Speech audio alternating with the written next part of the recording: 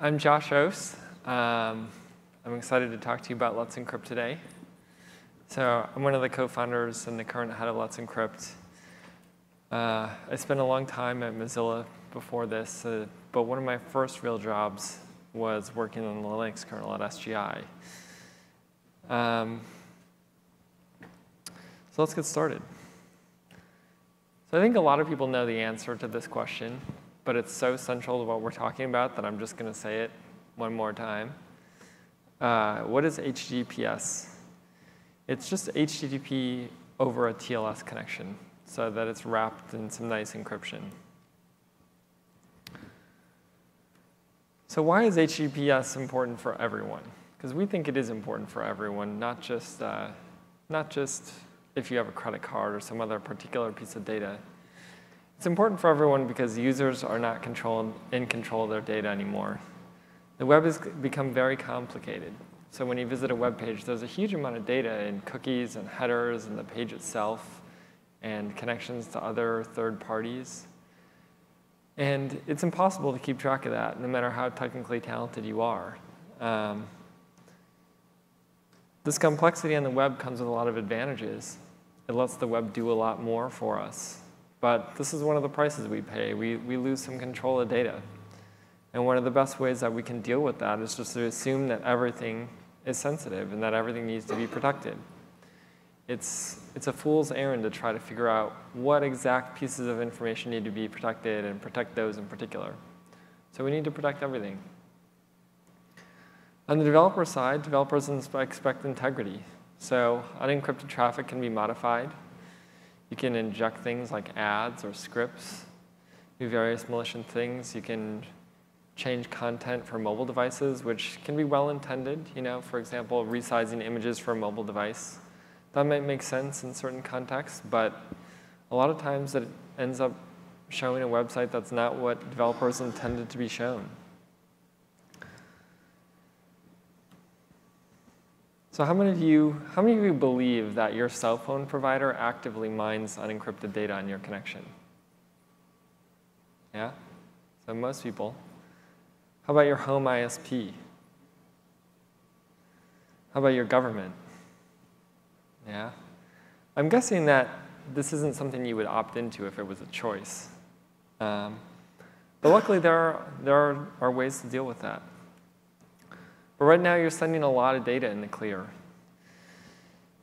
So we use Firefox telemetry to track secure page loads. And we use that because the browser has a really great vantage point on the internet to tell what people are looking at. And the Firefox data is made public in an anonymized form. So as of August, so this month, 45.5% of Firefox page loads are HTTPS, which is a lot of data. But there's also a lot of data that's not HTTPS. And we need to get this number to 100%. There is way too much sensitive personal and business information flowing over the web in a totally unencrypted way. So why?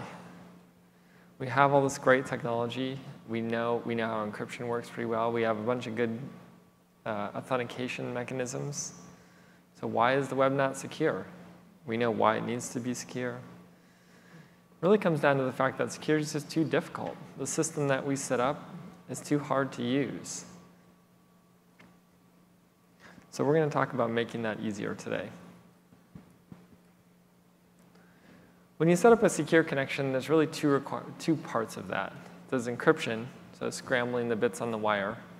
And then there's making sure that you're having encrypted communication with the person or entity that you think you are.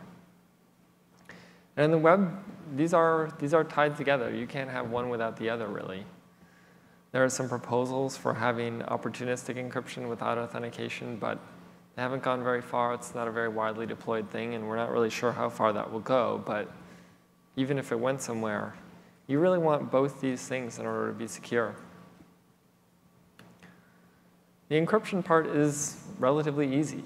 It's a software stack. A lot of people use OpenSSL. Some people use NSS. It comes on most operating systems by default. Just needs to be configured. Most web servers tie into it directly and take care of things for you. Your biggest challenge is really just protecting your private key. The authentication part, on the other hand, is a bit of a nightmare, and has been for a while. So if you want to authenticate, the way this works on the web is you need to get a certificate from a certificate authority. And it's complicated, even for really smart people like my friend Cullen here at Cisco. This is what the process looks like for the most part. You've got to figure out that you need a cert, which isn't really not obvious to most people, well, to a lot of people when they start. You need to try to figure out where to get a certificate from. Trying to make that decision can be really difficult. You need to figure out what kind of cert you need. And of course, the CAs have come up with a million different marketing buzzwords for the different types of certificates, the super secure and security plus and blah, blah, blah. Good luck figuring that out. You got to figure out how to request a certificate. A lot of certificate authorities will ask you for a CSR. It is totally crazy that they would do that. CSR is like an arcane format that takes a long time to understand and get right. That sort of stuff just doesn't need to be happening. You go through a painful manual verification process. Often you have to set up a new email address, maybe fax some stuff. It's not very much fun. You got to pay, which might not be so bad if it's just you sitting in your home office with taking your credit card out of your back pocket. But in a corporate environment, you got to go find who's got the corporate credit card, get approval, explain the expenses, and all this stuff. And that's going to really discourage you from setting up HTTPS on every single site that you set up, internally or otherwise. You got to figure out how to install your cert, and of course that's server specific, so you got to have particular knowledge about a server and how this works, and you got to remember to renew it on time. I'm sure everyone's run into a site with an expired cert just because people forgot. So this really came to my attention in the summer of 2012 when I was doing some work on HTTP2, which I'm just going to call H2. One of my big interests was in this debate about whether TLS should be required for H2. And my feeling was pretty strongly that yes, it should, because we know all the reasons why protecting data is important and how encryption can help us. And it is craziness to even consider making a new protocol in 2016 without really basic security guarantees baked in. It's irresponsible. On the other hand, there was one really good criticism about not requiring TLS for H2, and that's that getting certs is too hard, and it usually costs money. So on the money end of things, if we require TLS, we're essentially making H2 pay to play. That's the world we lived in 2012. Anything that requires TLS is pretty much going to cost you money, or at least going to cost most people money. And the technical difficulties with dealing with certificates are going to cause people to not want to bother with it too much. So that was a pretty valid criticism of not requiring TLS and H2, and it made me pretty sad that there's this roadblock. And I felt like if I was going to continue to insist in the IETF that H2 needs to require TLS, I had to deal with this. I had to take some responsibility for it. So my friend and coworker Eric and I just started spending a lot of time thinking about this problem. And we thought about every possible thing we could do that would resolve the issue and do it relatively quickly, so we didn't need to wait like 10, 20 years for another new standard to trickle out into deployment on the internet. And the solution we came to was not really what we wanted to do in the beginning. We were looking for something a little easier. We thought about whether we could come up with some new standards or write some new software and put that out there, but we didn't think that was going to work. You can't just throw another standard or another piece of software out there and expect the whole web to switch because you did that. It just wasn't going to be enough. And we came to this somewhat disappointing conclusion at the time that if we want to do this, we got to set up a whole new CA, which is a lot of work. And it turned out to be even more work than I thought it was at the time when I thought it was scary. But it was really the only way we were going to do it. Without controlling a CA, we could write software, but we can't necessarily convince the other CAs to deploy it and continue to deploy it in the way we want and do it on the time scale we want. We had pretty little confidence that we were going to get existing CAs to do what we wanted them to do. So we sort of accepted this conclusion when we realized there was no other option and set out to build a CA. So these are the sort of 4 cornerstones of the new CA that we wanted to build. We wanted it to be automated. Automation has a couple important properties. One, it's the only way you're going to be web scale. It's the only way you're going to issue certificates to a huge percentage of the web. If you got to have manual intervention for issuance, it's not going to work. Automation is also really good for ease of use. When systems are automated, which computers are very good at, and there's nothing particularly special about certs, people don't have to remember how to do things. They don't have to remember when to do things. It just happens. Free is another important cornerstone. It's important because not everybody has money. But even if certs cost a penny, right, you still got to have a billing interaction for that. And billing interactions introduce a lot of complexity.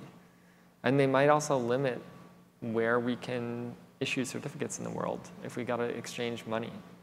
So free is important not just for the monetary aspect of it, but the ease of use aspect. There's no need to go to the accounting department at your company and get credit card approval to get a cert.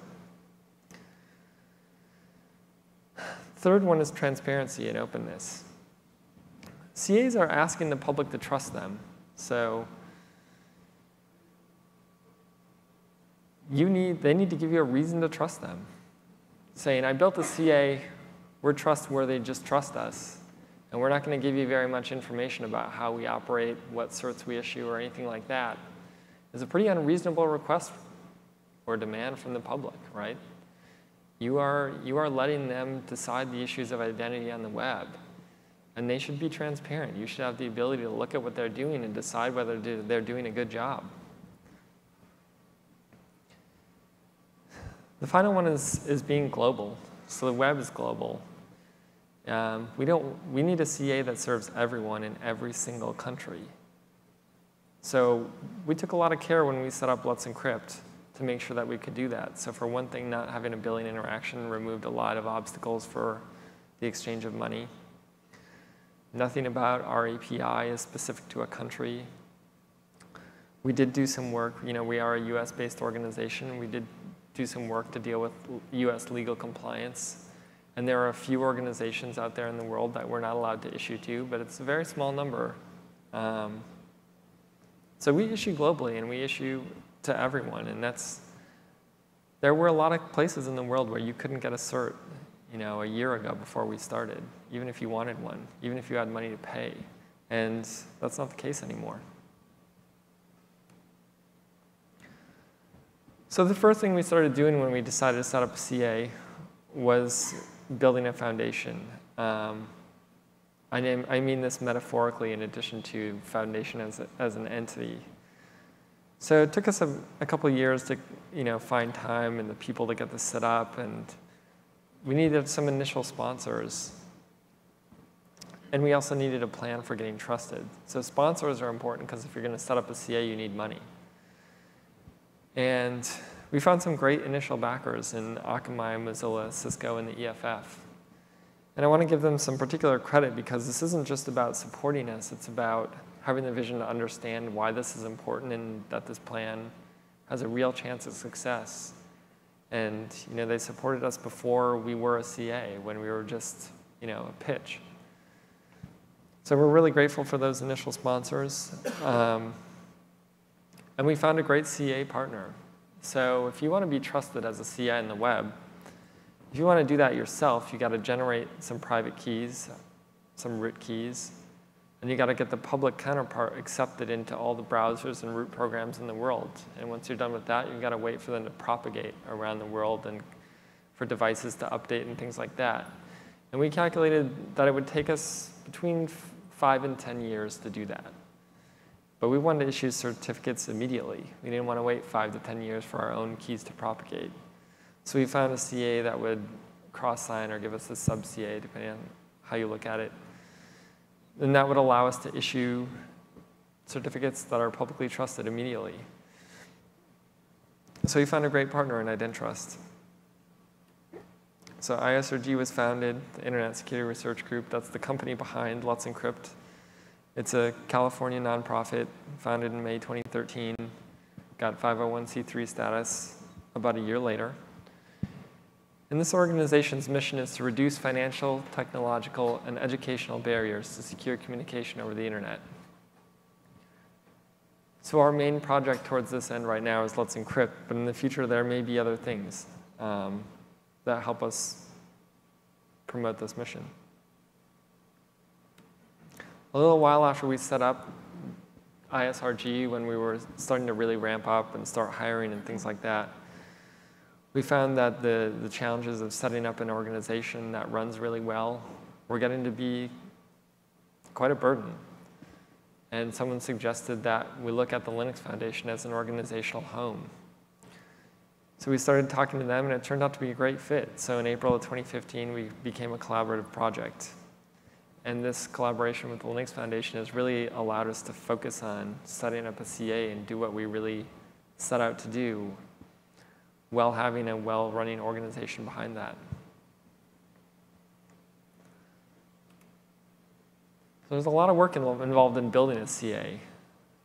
It's a pretty complicated compliance environment, so there's a lot of policy to write. We decided to write our own software from scratch so that it could be open source and work with our fully automated system. To order and install hardware, configure the environment, hire a team. Security is a really big priority for us, and we can't skimp on that. So it was a lot of work goes into being as secure as possible from the beginning. We had to go through some audits, and we needed some more sponsors. So 2015 was a really busy year for us doing all of these things, but somehow we got most of it done pretty quickly. I can see some of our employees in the audience remembering back to that time of late nights. So let's talk about how Let's Encrypt actually works. At the center of everything, there's a protocol called ACME, and it's a bit like DHCP for certificates. It's an automated way to obtain the certificates you need to have an online presence. And you can also manage those certificates once you've got them. I'll talk a little bit more about that later, but all I'll say for now is that it's a protocol that we've brought to the IETF and are getting standardized there, and that we hope other CAs start using, because we put a lot of work into this and have had a lot of people audit it, done a lot of work to make the crypto as solid, and we think it's a pretty safe, publicly documented protocol. So we're standardizing the IETF, and we'd like to see some adoption of that. We've already seen some of it, so if there's a few other CAs out there that have already either committed to using an ACME or are exploring that possibility. So we've got this protocol, and we've got some software called Boulder that implements the server side of the protocol. And Boulder it's the main piece of software that runs on Let's Encrypt's infrastructure. It's open source. It's on GitHub. Anyone can look at it. We don't tweak it or anything. We deploy what you see on GitHub. The third part here is the clients, so the client side of the ACME protocol. The people getting certificates from Let's Encrypt have a pretty diverse set of environments. So we don't produce our own clients anymore, but we've let the community decide what needs to be built and go out and build this stuff. And there are many dozens of ACME clients out there now that work with Let's Encrypt. They range from working with Apache and Nginx to standalone clients to being built into some servers to working with popular hosting provider software like cPanel, things like that.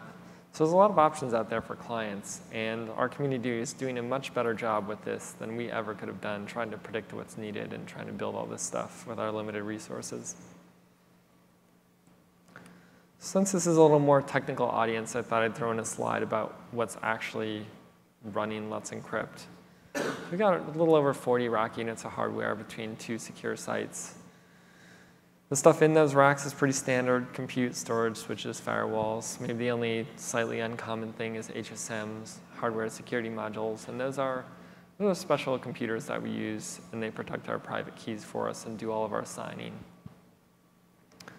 It's a lot of physical and logical redundancy. Uptime is pretty important to us because if, for example, our OCSP goes down, we're going to take down millions of websites when that happens. Linux is our primary operating system. We make pretty heavy use of config management. We automate as much as possible. Like I said, we're big believers in automation as a way to avoid making mistakes, avoid having to remember to do important things. So automation is an important part of being efficient, but also being secure. And our API and OCSP go through Akamai. So we're a pretty small group, and it really helps to have a big CDN in front of us that can handle traffic and help us deal with threats. So now, in order to go further into how this works, I need to explain a few different types of certificates. There's 3 basic types out there. Domain validation. Domain validation asserts control of a domain and ties that to a public key. So it basically says this is the public key for the domain that you're trying to talk to. If you encrypt with this public key, the idea is that this domain is the only domain that will be able to decrypt. That's what Let's Encrypt uses. I'll come back to why in a second. Organizational validation is much like DV, except that it includes the name of an entity. So if you want to get an OV cert, you need to say, what's your company name or what's your personal name or whatever, and you need to submit some evidence of that. And it'll tie an organizational name to a cert. Extended validation just takes the OV concept further and includes some more information about your entity. So we only issue DV for a really important reason, which is that DV is the only one that can be automated. We don't have an automated way to verify that your organization is who you say you are, that the legal name on the server is correct. But we can assert control over domains in an automated way using Acme. DV is also the only option we have for internet scale. Because DV is the only thing we can automate, it's the only thing we're going to issue 10 million, 100 million, a billion certs for. We want every web server on the internet to have a cert. And that's not going to work with OV and EV. In the long run, those are going to remain somewhat niche because they require, for the most part, manual intervention. They're a little special snowflake, and that's not going to work at internet scale. So here's a quick overview of how the Acme protocol issuance process works. So the client sends a certificate request to the Acme server, which would be Let's Encrypt servers. The server sends back some challenges, says you need to demonstrate these things. You need to complete these challenges in order to get a cert. The client sets up completion of the challenges and sends a message back and says, I've completed these challenges, come check. So Let's Encrypt will come back and make sure you were able to do all the things that we asked you to do and that you properly demonstrate control of the domain. And if you do it right, then we'll give you a certificate at the end. If not, we'll give you a denial. There's 3 types of challenges that we offer. So the first is the most common one, the HTTP challenge. This is where we give you a special file and we tell you to put it at a special place or on a particular path on your web server. And we pick a path that is not likely to be in use for other things, and the file is not a file that's likely to be already on your web server anywhere. So if you can demonstrate to us that you can place this special file at a particular predetermined location on your server, that's a demonstration of control. The second option is probably the least commonly used option, but it can be very helpful in certain situations. And this is where instead of putting a file on your web server, we ask you to essentially provision a virtual host at your domain's IP address in such a way that it demonstrates proper control. The third way is DNS validation, and it's a lot like HTTP validation, but instead of putting a file on your server, you can think of it as taking that file and sticking it in a DNS record. Because if you can demonstrate control of DNS for your domain, then we're going to just assume that you can control the server, because you could point DNS wherever you want. DNS is fairly popular, and I believe it's growing. And it's growing because DNS is the only challenge that doesn't require us to actually contact your server for verification. So sometimes people, for example, have an internal web server that's not on the public web, but they have a publicly resolvable DNS record. They can use the DNS challenge and prove control over the server without having Let's Encrypt actually go back to the server and talk to it to check for a file. And DNS is also used a lot for devices, which we'll talk about a little later. So on the client side, there's basically 3 categories of clients. There's simple clients that do the most basic thing possible. You request the cert, complete the challenges, get the cert, and it dumps it in the local directory or something like that. The second type of client is what I would call a full-featured client.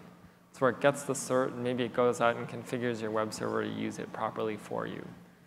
So CertBot's an example of a full-featured client. It's one of the most popular clients for Let's Encrypt.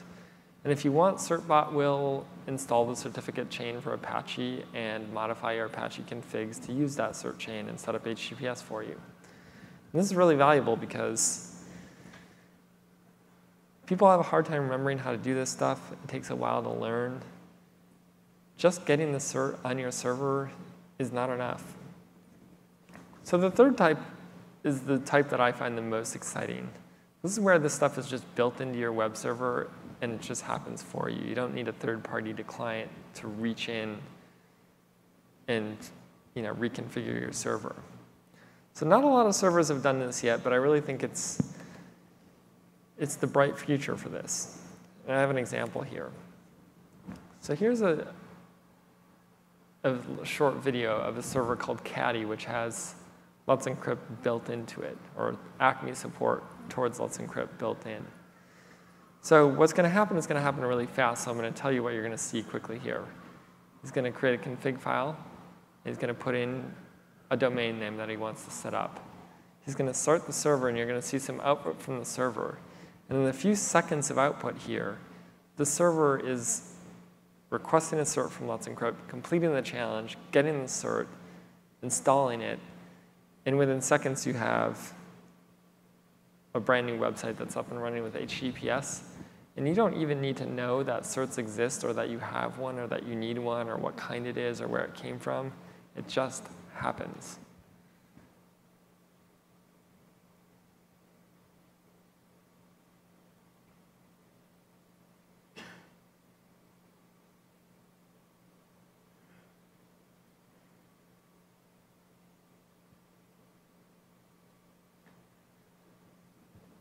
When this experience becomes more popular, many, many millions of people are going to be much more secure on the web.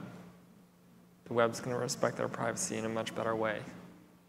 So this is where PKI really needs to go. HTTPS is the new HTTP. So devices are an increasingly popular consumer of our certs. It kind of surprised me in the beginning. I didn't think too much about devices when we were setting up Let's Encrypt, except that there's some, an automated API does make things easier for devices, but the uptake has been surprisingly quick. So Synology is a really great example. They make some nice NAS products, and if you get a Synology device, you go into the management interface, you just click a button. You click that button, it'll go and get a cert from Let's Encrypt, and now your device management interface for your NAS runs over HTTPS.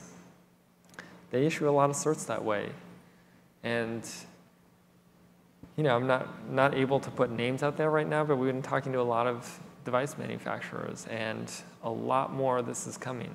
Home routers, corporate routers. Devices are really taking this up. Now I'm going to talk about a few different aspects of Let's Encrypt before we have some Q&A time on the end here.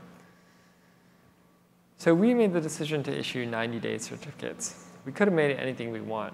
I mean, it would take us 1 minute to change this to 1 year, 2 year, 3 year. But we made it 90 days for some good reasons. First of all, shorter lifetimes are better for security. So things like Heartbleed happen. Not only do private keys get stolen, they get stolen en masse in 48 hours. It's happened before, and it will probably happen again. When that happens, if you have a cert that's available for a long time, your best option is to go revoke that cert immediately. And the problem is that revocation doesn't work very well. Unless you are important enough to be on Google's radar, Google Chrome, for example, is not going to check. They're not going to check OCSP, and they're not going to update Chrome to know about your revocation. So anybody visiting your website with Chrome, your revocation is worthless. So now someone's got your private key and your cert. That cert's valid for another year or two, and revocation does nothing for you. You're just stuck.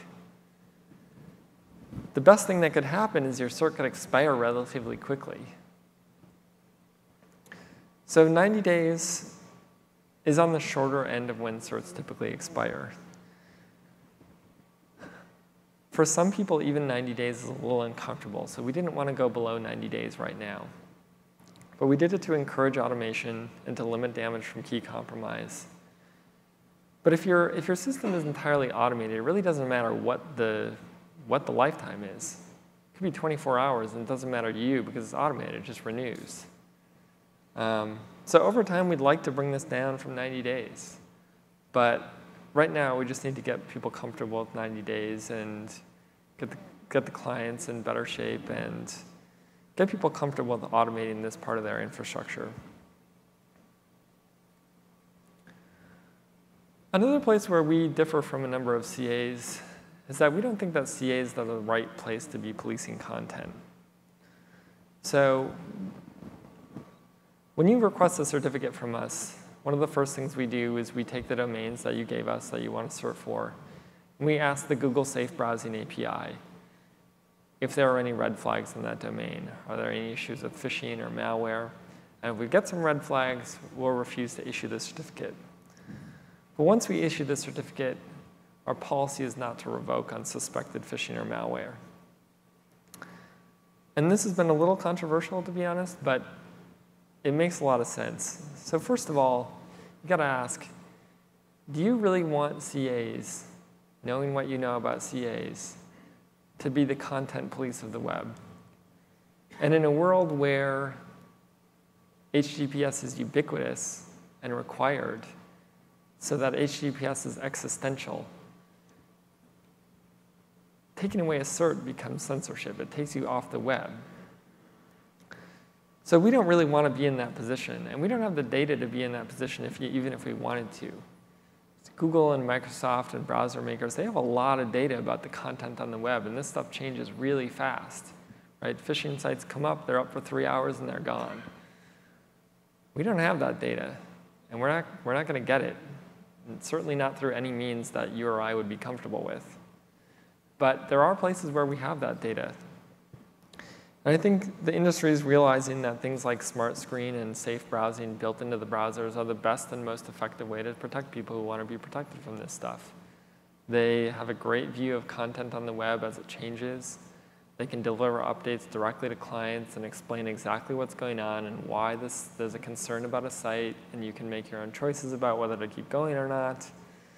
That's the way to protect people. Phishing and malware enforcement at the CA level,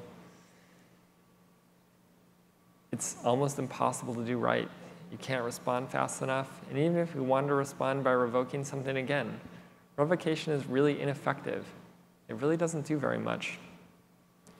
So phishing and malware sites, they make use of a lot of things. They make use of server software, ISPs, computers.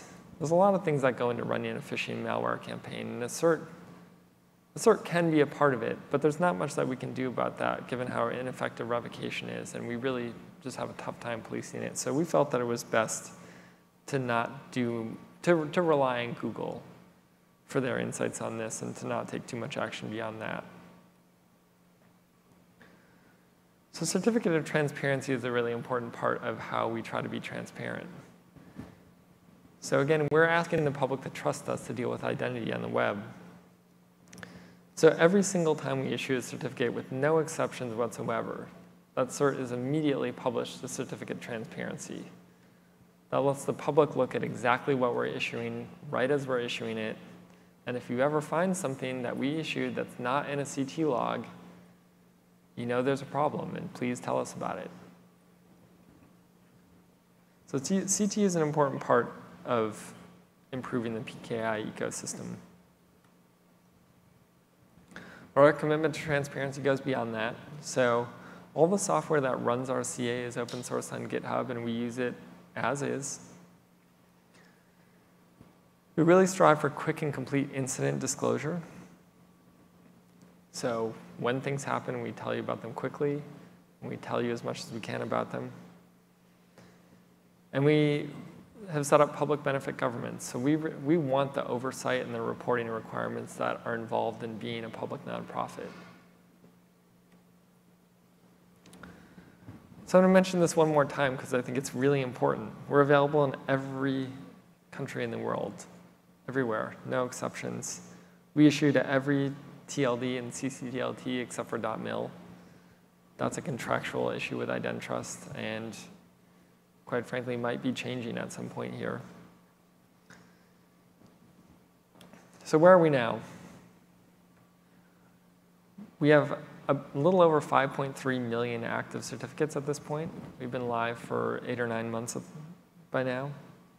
And because you can protect multiple domains with a single certificate, those 5.3 million active certs cover about 8.5 million unique domains. But it's hard to say what these numbers mean. I mean, is that a lot of certs or a little amount of certs, or, you know? So this is the number that we really pay attention to. When we launched in December of 2015, 39.5% of page loads were HTTPS. By April, that was up to 42. And this month, we're at 45.5. So that's 6% in about 8 months. That is an incredible rate of change for the web. Not many technologies get taken up that fast. And imagine how much data and how many people are protected every time we go up 1%. It's massive. We've done 6% in 8 months. And I don't know exactly how much of that Let's Encrypt can take credit for, but if you look at the trend line for this uptake, there's a pretty significant upswing the day we launched. Also, 92% of the certificates that we issue go to domains that didn't have certs before, and that's what we're really out to do, right? We want to add new domains to the list of those that are protected. And a really exciting thing is that we have a chance at this pace. We can get to over 50% encrypted page loads in 2016. So for the web to be majority encrypted by the end of this year is a huge milestone. It's huge. So we're getting pretty close to the end here. If you want to help us out, the best way to do that is to champion Let's Encrypt at work. So make sure your employer is deploying HTTPS by default on every site. It's 2016. You know the dangers. You have the tools. Do it the right way every time. If you have partners like ad networks that are holding you back because they don't offer HTTPS networks, get on them about that. It's not acceptable to be HTTP only anymore. The second way to help us out is to get your employer to sponsor us. The way sponsorships happen typically is we get a strong champion or two inside a company that understands the mission, communicates it well, and can explain why supporting Let's Encrypt is so important to a company that depends on the web and has a vested interest in the web being a safe and secure resource. So we've got some great sponsors. Since we started, we've added a few more big ones. Again, really want to thank them for understanding how important this is and helping us out early on. I think that I've run us out of time here. But I'm happy to take a couple of questions until we're told that we can't do that anymore. So if you have a question, just try to speak loudly because we don't have a mic. Anything? So I know you have some sort of rate limiting in place for requests from certain sites. And there's been issues with that for educational institutions where the owner of the domain name is not synonymous with the authorities for various entities within that domain name. Yep. You've made some changes to accommodate that? So within the past couple of weeks, we've done something that should really help with that. So we updated our rate limiting documentation to be much more complete and understandable. And we've also added a link to a form where if you really do need a rate limit adjustment, there's a form that you can fill out and request one. Give us the domains, give us some other information, and we'll try to adjust it. And actually, the only people that we've done that for so far are educational institutions, just because they're the ones who applied relatively quickly when we put that up. I think the other subset of that problem is when there's a subdomain. So in the educational institution example, say CS. Yeah. The subdomain, we still have an open issue. Yeah. We don't rate limit the number of domains you get searched for. It's really an issue of subdomains, since you can't really DOS us very hard by buying new domains a lot. So it's subdomains that we actually rate limit, and educational institutions in particular tend to have a lot of subdomains off of, foo.edu. What kind of a fight are you getting from big companies, right? Because this is free? The question is, what kind of pushback are we getting from other big companies, by which I assume you mean other CAs? Not as much as you might think. We have a pretty good relationship with a lot of the other CAs out there, and I think they understand why this is a necessary part of the evolution. So we have good relationship with them. Like I said, the vast majority of our certs go to sites that were not getting certs before. And there's a good chance that they weren't going to if we didn't offer them something like this. So I think in general, the other companies understand why this is an important part of moving the web forward. In the Acme protocol, there's a TLS SNI challenge format. I noticed that wasn't in your slide. Is that going away? Oh, sorry. Adoption of that. I looked at that. I'm like, who is doing this? But I'm sure somebody out there. Yeah, TLS-SNI is just the new name for DB-SNI. It's the same thing. Sorry. The protocol is relatively young, so things have changed as it's stabilized. But yeah, DB-SNI, TLS-SNI, basically the same thing. Any other? On behalf of people who use their own little websites, thank you. Yeah. So it's really important that we came up with a solution that worked for large deployments and large hosting providers, but that also took care of the long tail of the web. The long tail of the web is a lot of websites, and it's a lot of stuff that matters to people. So I'm really glad that this solution works for individuals just as well as it does for large companies.